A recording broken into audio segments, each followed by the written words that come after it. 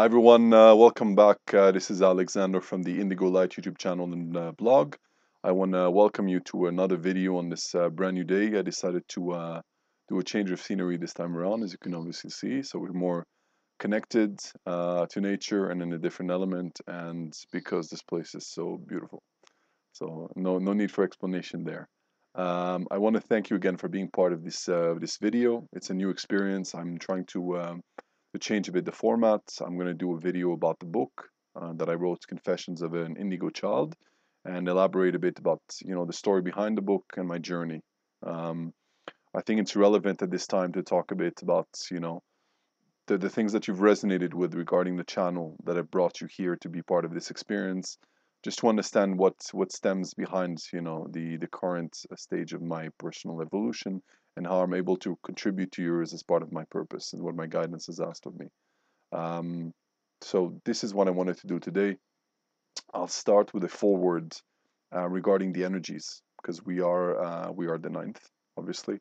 The 8th of August was behind us. It was a very masculine, intense energy. There's quite a lot of aggression, anger, frustration that came to the surface. I saw it from my own personal surroundings, from clients. I got a lot of emails yesterday, not by coincidence. And I just wanted to touch briefly on that. It's a gateway, so it's an energy that passes through for more than a day. It should last until the 15th. I think that we're basically getting rid of any remnants of ego, anger, and many masculine archetype values that we've had to deal with in the past. Therefore, there can be the prevalence of frustration, um, uh, anger from within, a deep kind of tension, and things that can be reflected from around us, and also being quite upset with the surroundings. So as not to resonate with the people around us and what's going on around. If we're walking down a busy street, I've noticed this myself. Therefore, yesterday I spent the day, in this beautiful place working. So just to be aware that it is a normal part of the evolution. There's nothing bad. There's nothing negative, despite how this may manifest. It's a normal part of the process. As I said many times before, there's no guidebook for this energy. We're just all learning as we go.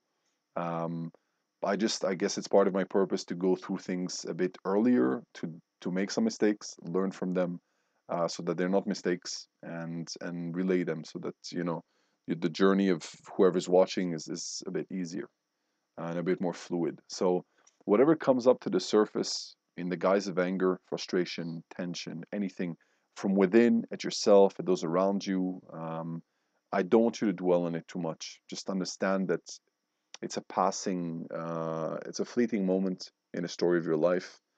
It has a meaning. You can spend a little bit of time trying to ascertain what it means to you and what it's here to teach you in respect to this specific moment, and then release it. That's all. You really don't have to dwell on it.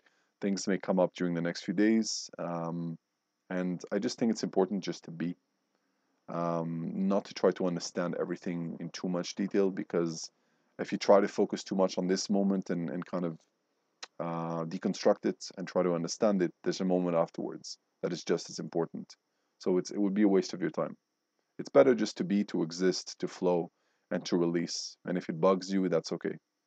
Just we surmount, sorry, our difficult moments in these days, and we try to release them and to flow with the universe, because we're all going in a similar direction. We're going to end up there at different times. We're going to end up there in different forms with different purposes. But the journey, we still have quite a while to go, in terms of not crossing the threshold of the 5D experience, but starting to create, to fulfill our purpose, to connect with, find our other halves, our soulmates, that have been waiting for us for so long. So it's really important not to make too much of this period, just to flow. And if we're in a bit of a, not a jam, but if we're in a bit of a strange kind of nervous tension, just to ask why. If it's in your heart chakra, if it's in your third eye, just to try to figure out innately what's the situation you're in that is bugging you so much. And then just, most of the time you're just going to release it. It's not something that you need to address in depth. That's it. So be patient, be kind. If you want to sleep, if you want to rest, go ahead. You don't know anybody in explanations. Nobody judges you, in truth, not even the creator. So there's no point, just take care of yourself, make yourself a bit more of the priority during this time, and focus on your own trajectory. Now, short announcement before I begin talking about the book. There's a webinar coming up, Navigating the 5D Experience. It will be one of 4 or 5 webinars, the purpose of which is very simple. I've been doing this for a while, and throughout this journey, I've understood that a lot of people come with different bits and pieces of knowledge regarding the ascension process and so on. But I really want to go back to the beginning and retrace the journey, explain the basic elements that we're working on, why we're doing this, which is often a question people don't know how to answer. What does it mean? The basics. Why, what is the purpose? Where are we at now? Where are we going? And I would love to, I guess, impart the visualizations and not the tricks, but the tools that you can use to create in 5D at this time. There are certain ways to look at reality, certain visualizations, tools, thought patterns that you can use in order to create a positive energy during a specific day, as opposed to succumbing to, the fear, the anger, resentment, or whatever emotions you had in the past. So it's important that I would love for you to be part of the experience, and by the end of the 4th or 5th webinar, the final one is going to be the one where I really, explain in depth some specific tools which I think are lacking in 5D experiences that I've seen around on the internet and so on. That's why I want to make it tangible, easy. These are basic visualization tools that you can use on a daily basis, preferably after you wake up, before you leave your house and face the world. Okay, that's what I'm trying to do with this journey. That's why I want to talk about the book. Things are to be more pragmatic, realistic, and useful. I don't want to make things too abstract or etheric or too spiritual, because we still need to wake up the next day and fulfill our duties to society, pay the bills, feed our kids if we have any, cater to our relationships, take care of our bodies. These are things that are important. We can't just I think there's no magical moment where you're going to snap your fingers and wake up in 5D and you're free of all these things. I think that's an illusion. I would like to burst it, and bring forth a new proposition. It starts from you, it starts within, and I hope the webinar helps with this as well. Okay, and I would love for you to see you there, to be part of this experience. Onto the book. I started writing the book in 2011. I had finished studying with my teacher. I studied from 2009 for about a year and a half, did some sessions afterwards, and I was in a stuck place with my life. And I had like an energetic download that I needed to get rid of, an energy that was sitting on my crown chakra. So I sat down for a month and a half, 2 months, and I wrote this book. It poured through me. I can't really say that I wrote it. It just, I'm not a writer. I'm not an author. I'm just a guy. I guess I write decently, but I haven't studied any of this stuff. I just, took the computer out, started typing away, and basically, it's the confessions of my journey without any censorship. I've put it all in there.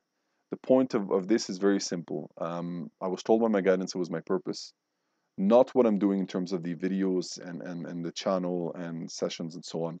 It stemmed from the book because it started from there. And throughout the journey, I get a lot of feedback from people that have read it already over the last couple of months and a little bit beforehand. We're all, whether we're indigo kids or crystal children or rainbow children or whatnot, it doesn't really matter. At the end of the day, everything is energy, and we all have these elements within us. So I call it Confessions of an Indigo Child because that's what I was defined as by my teacher when I reached her, her center, and I started studying, and I really resonated with what it meant. Now it's been years, so things have evolved and things have become bigger, more energetically complex, and more energetically simple as well. So in regards to the book, I try to put my journey into the book, the purpose of which is for people that read it to be able to draw the parallels and understand from their journey, because at the end of the day, we all come from the source, we all kind of devolved, and we're re-evolving into a 5D experience, we're reascending. We've done this before, actually, 25, 30,000 years ago, during the days of Atlantis. And since then things have gone downhill and now back uphill. We're remembering who we are. We're not really recreating anything. The way that we're becoming now is the way that we were meant to be. 5D enables you to have the highest consciousness level within the highest physical level with still having a physical body and having physical experience. That's why at this time, and I'm going to say this openly, most of you, because I get a lot of emails, I talk to people tell me their stories, are evolved souls, the first wavers that are supposed to awaken, the people that will awaken later. The highest souls ever in creation from other galaxies, planets, universes, dimensions have come forth now to help because, at the end of the day, the sole purpose of the universe and the sole purpose of any soul is to learn and to help. In terms of energy, you don't need to eat, you don't need to procreate, at the higher levels beyond the physical. So the most evolved souls with the most knowledge and the highest frequencies are here to help the planet ascend, to give back, to cater, and this is your purpose for many of you, to be able to be present now at the highest level of spirituality still within a physical body, either as a learning experience or as a giving back experience, or sometimes as a karmic experience for things you've done in other lifetimes. This is a part of the learning process again. Um, so I started this journey um, as an outcast for most of my life, from being a child within my own family structure. This is why I'm talking about the indigo. This is why I'm talking about the parallels. I get this story again and again and again and again from people. And throughout most of my life, I've been on my own. I've been on the outside looking in, on the inside looking out. I was never in sync with my elements, and I was always kind of able as a kid to look at adults. This is actually the defining factor when you're very small and you're able to look at adults and notice the patterns of people lying to themselves, people pretending, people these kind of, when you're a kid, the adults are big, large people with all the answers. They know everything.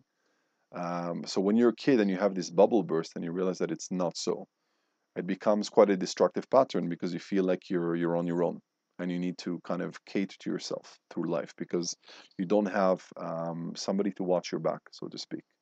And that was the story for most of my life.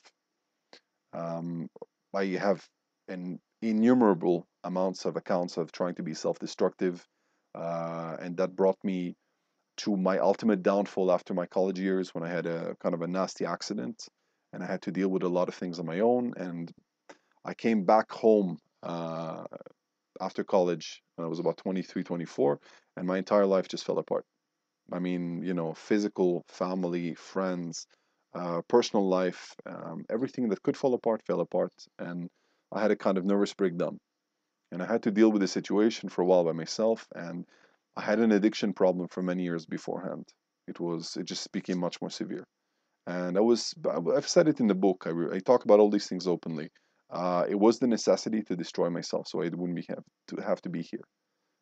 Because I never really empathized with life as it was or with the world, and I really never understood why we're here and the futility of making money and being successful and all these things.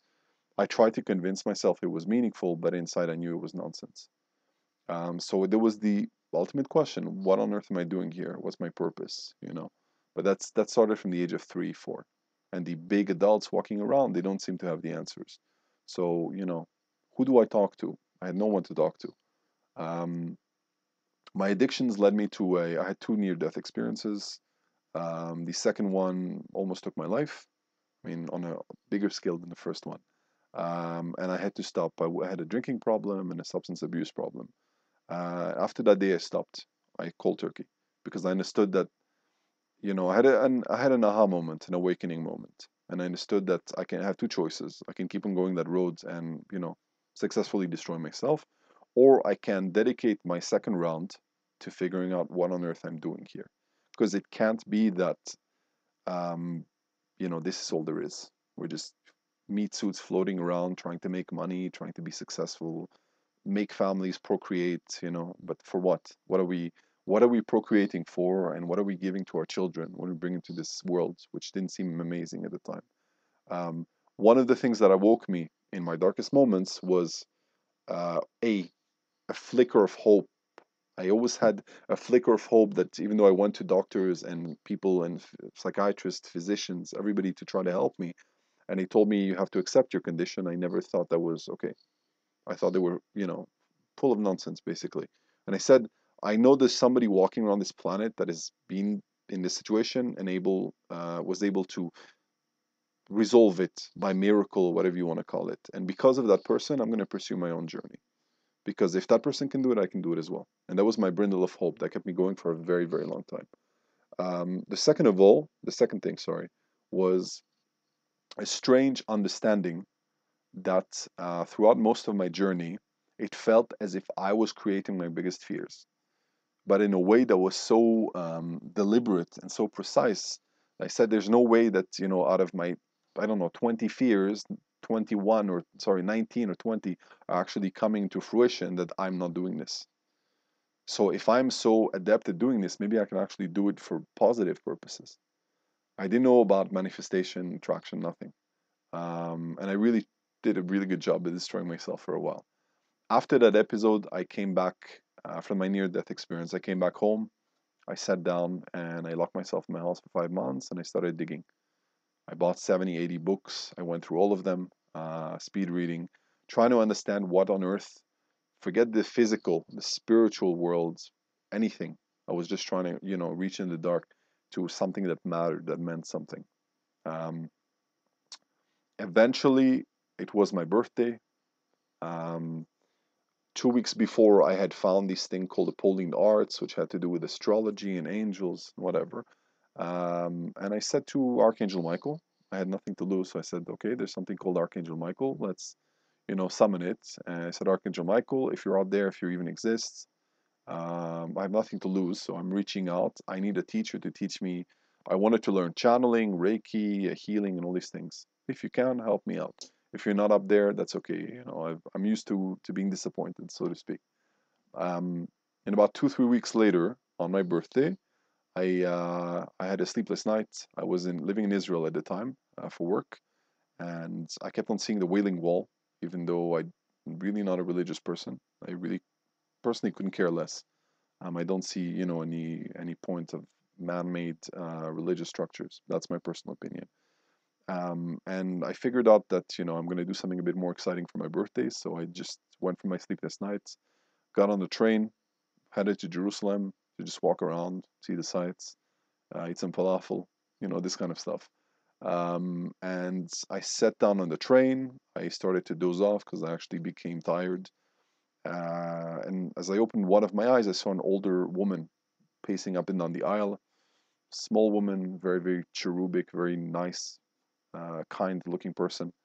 She sat in front of me. She was all dressed in white. She had an indigo blue shawl and very, very blue eyes. And she started to channel. A few minutes after she sat down, she had a piece of paper. And I was, falling back asleep, waking up. And I looked at her. And I kind of, I peered at a piece of paper. I wasn't supposed to.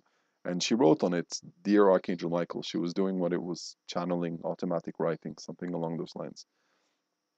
After a few minutes, that she was done, I gathered up the nerve and I asked her, what is happening here? What is the purpose of this? And because I understood Archangel Michael, Archangel Michael. And she basically told me that she was probably on the train for me because there was a weird, series of events leading to that.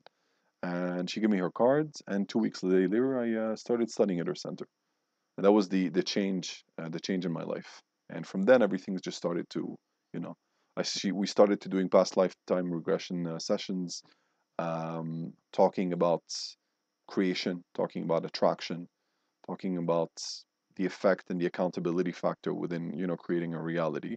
And I went on through this journey for about a year and a half, and then on my own, I developed my own tools and so on. But I went through the healing and the Reiki and the channeling, and I include all of this in the book. What I'm trying to say is we all have the same kind of rough structure to a journey. We have our normal lives, we have the destruction of our normal lives, and then we have the catalyst to our awakening. And we go through a really low period, and then we start to awaken, get tools, learn, and start to create something new. And most of us are 2/3 through that journey or at the end of the journey. I hope it doesn't rain. Um, so that's what I'm trying to highlight to the book, how it may help people. And that's why my guidance really pressed it upon me in 2011 to write the book. And it stayed dormant for about 7 years. Even though I did sessions here and there, but I was never really committed as I am now to doing this full time. Um, so essentially, afterwards, after finishing my studying cycle, I started to have all these crazy experiences by myself. What it was simply new guides. I released my teacher, I went on my own trajectory, and things started to happen to me. You know, I went through guides as I evolved more and more. Today, I work mostly with the source. The reason why is very simple. Everything is energy, and all the guides that come to us in different forms are all from the same energy. And when we get to a certain level, we don't need them anymore. We are trying to connect with the most abstract, most powerful energy, which is the source, the creator, whatever you call it. Um, and through this journey, there was the Elohim, the Arcturians for a very, very long time, and a bunch of other guides, Archangel Michael, the Master Metatron, which was actually the first of my guides when I started channeling by myself through all sorts of weird experiences. I highlight them throughout the book. I've gotten a lot of emails over the last 6 months regarding people's journeys. People tell me their journeys and highlight where they got stuck or where they are stuck. And I thought it was very important to try to explain to them the points of the common factors that we've had during our journeys. The fact that they're not crazy. You know, if a lot of things happen from inside, and it's an inner journey, and then you go out in the world and you face your workday. There are many factors that may lead you to believe that you're losing your mind, and that's a normal thing because there's no guidebook, and most of the time it's a very lonely journey. And for many years, it was just me, myself, and it's not something I shared, especially with other people, especially my family and friends. And even though I did sessions, but on my own time, on my own rules. Um, and today it's just, I'm going full into this because it is my purpose, and I'm humbled and happy to do this. And it's the only thing that I consider a rewarding and two to be real. Okay, I can't say that I'm okay with going back to a 3D work setting and doing that. So this is what I wanted to highlight in terms of the journey. All the experiences are in there. All my encounters with all sorts of you know energies, life forms, guides, um, and it's been a very rewarding journey. And I talk to again a lot of clients that come at this specific time in the paradigm shift as we ground into 5D. People want to understand how to find purpose. People want to understand how to start channeling and all these things. That's why I wanted to share my journey so that hopefully you can, from reading the book, there's also an audiobook available on the website. It'll be in the description. Um, Try to alleviate some of the difficulties, the pain and the struggles of your journey, and find the more fluid or easier way out so you don't have to do what I did, hopefully. And in terms of the loneliness as well, to understand that there are other people like yourself. I started my journey when I got to my teacher. She told me the word indigo child, and I had no idea what it meant. I went online and I researched it, and I found myself openly crying over a few of the accounts of indigo children. And I said, this is my life. The pills, the ADHD, the hyperactivity, the people thinking you're crazy, all the subversive thoughts and experiences that I've had, the loneliness, the from the outside looking in, not being able to resonate with adults, and knowing that there is a higher truth, there's a higher presence up there, and also being born in very dysfunctional families. As I read all of these things, I said, wow. First of all, I'm not alone. I'm not crazy, as opposed to what I thought for many years. And there is a sense or purpose or a trajectory that I need to connect to now. So that word saved me. It gave me immediately a meaning. And from that word, I evolved to Alexander, whatever I am today. But I was able to rebuild myself just from that word. And it was very important to me.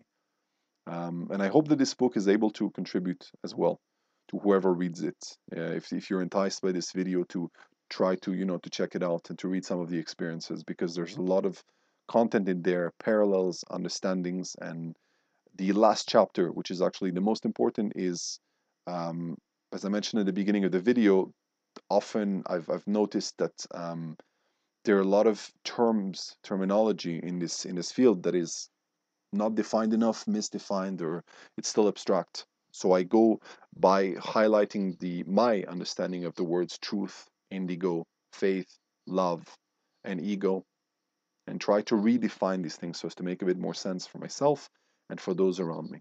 Okay, um, that's what I wanted to share today.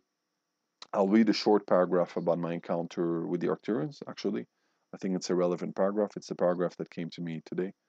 Um, and I'll do another video regarding the book whenever the time is right, probably sooner than later. I'll just remind you that there is a webinar probably on the 15th. The dates haven't been set yet, but that's the probability. I just want this period to pass so people are in a better state of mind and in a more positive and free state of mind. And then I hope that we can embark on this journey together. I will be continuing sessions if you are interested. And there is a new Facebook page. The audiobook is on. These are just the disclaimers. I'll put everything in the description so as not to, to waste too much time. I want to read a passage from the book. Um, if you indulge me a second. And I hope that it helps and that you do enjoy it. Okay. Another introduction which I hold very dear to me to this day is to my beloved space brothers from Arcturus. This experience came when I had finished my studies at the spiritual center and was out on my own exploring under the guidance of my etheric family. It was a winter day. I remember my cell phone had stopped working. I was quite angry at this since today it is such a necessity. My guides knew this was important to me and that I literally could not live without it. Yet everything happens for a reason. I made my way down to the center of Tel Aviv to get to the service and repair center. It was late afternoon, so I was sure to have the joy of sitting there by the hours with half of the city and their damaged wireless paraphernalia. Safe to say I was not pleased, as I had work to do. As I got there, I was given a number. I had such a long waiting line in front of me that I left and went for a lengthy stroll in the adjacent mall. At the bottom of the building, there was a franchise of my favorite bookstore, and I walked straight to the spiritual and metaphysics section. I glanced again and again at the names on the sides of the covers, mostly at concepts that I was acquainted with. I reached an unusual title that struck me, We the Arcturians.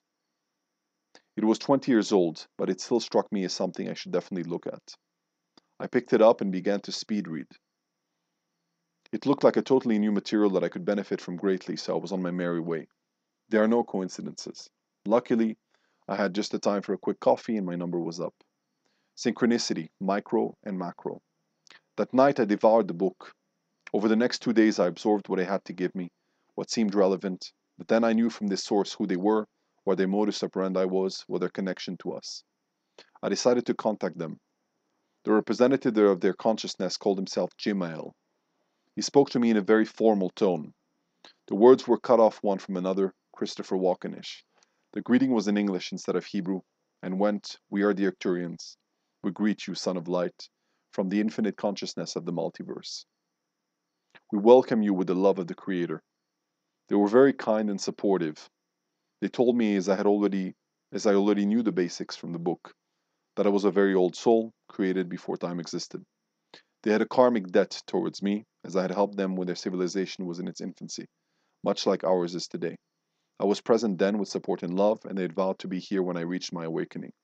They had been waiting for me, watching me since birth, and they were very pleased with the process of spiritual rebirth I was experiencing. As humanity was reaching the fifth dimension, not seen since Lemuria and Atlantis, they were the ones assigned to help the planet through this transition. They are from the planet Arcturus, the brightest star in the constellation of Bootes. That's the basic, and then I talk a bit about, specifications about their race and so on, which you can find in the book. In regards to Jimael, I've felt closer to Jimael during this time than most of my other spirit guides due to the frequency of our encounters. He exhibited endless compassion and love, despite not being nearly as advanced as the rest of my guidance. They're as physical as us, yet exhibit such honorable attributes that we could see them as almost saintly. They would teach me much about the physical nature of the universe, as well as time, through intense week-long daily sessions of information downloads I will address later. that was the one of the paragraphs regarding how I met the Arcturians. I go into, you know, my exchanges with Gmail a lot during the book, and with other entities as well.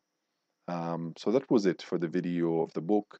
I do hope that you enjoyed it. I hope it was able to contribute and to give you some knowledge. And I do hope that you're interested enough to at least check out the book. There's an audio version, as I said. We are working on a paperback version, and you know, this is important. It has been important to me. I guess now I'm a lot more committed than I was before, and it is my ultimate purpose. So I'm trying to be able to convey, to share, and humbly, you know, ask you to be part of this experience, so you can hopefully be helped by the knowledge and the messages and the codes and the energetic downloads. Because at the end, it's a batch of energy and it's a bunch of words on top of it, but the energy is what matters, and either you resonate with it or you don't. That's it. It's really as simple as that. Everything is energy in the universe, and this is an extension, or the most important extension of my energy at the moment. And I just wanted to share that with you. I want to thank you for taking the time. I know it's been a bit of a long video. I want to send you my love. I ask you that you be kind to yourself during this period, because I know it's not easy. It's not easy for me. It's not easy for anyone. It's not easy for people who are also in 3D beginning to awaken. It's actually more difficult for them. There is a point of light at the end of the tunnel, and the tunnel ends very, very, very soon. Okay. I just ask that you try to get to the 12th, 13th, without judging yourself, without putting too much emphasis on stuff that is going on around you. I send you my love. I want to thank you for being part of this experience. As I said before, you are my purpose, to be able to convey all this to you, to be able to help every person that I get an email from, with appreciation and love. I'm humbled. I sometimes cannot believe that I'm actually able to help people in that, you know, to that extent, because I do get a lot of emails these days. But I am eternally thankful, because I can say that when I wake up and I go to sleep, I have meaning in my life, as opposed to the many times that I didn't. It was self-serving and it was not gratifying at all. So I want to thank you for being here. You're a reflection of me, of my new universe, of my new reality, and I hope to be able to really, with dedication and love, to be able to connect you to yours. Okay. Thank you so much. I wish you a very good day, evening, wherever you are, and namaste. Thank you. Bless you all. Bye bye.